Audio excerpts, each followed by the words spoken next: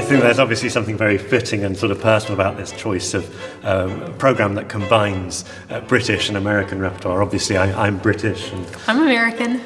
And I think there are just so many sort of contrasts. I mean, it sometimes struck me how physically different it felt playing some of the British music, the American music, and you know, this sort of very intimate world of Frank Bridge and this extraordinary sound world of Britain.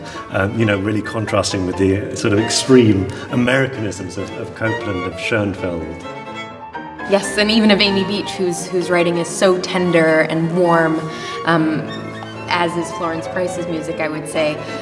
We absolutely love all of these different pieces. None of them are played nearly as much as they should be, we believe. So we're delighted to bring each and every one to you, and we hope you enjoy all of these very, very different, very captivating sound worlds as much as we do. And actually, as well as the contrasts, I think there are huge similarities in a way, aren't there? I mean, this sort of, you know, salon world of some of the beach and the bridge that sort of actually links up across the Atlantic. So I think, you know, it's fascinating to see the way all these composers had so much their own sound worlds. But, you know, of course one sees little parallels, and not always were expected, but it's been an amazing journey. It's a special relationship we're very fond of indeed.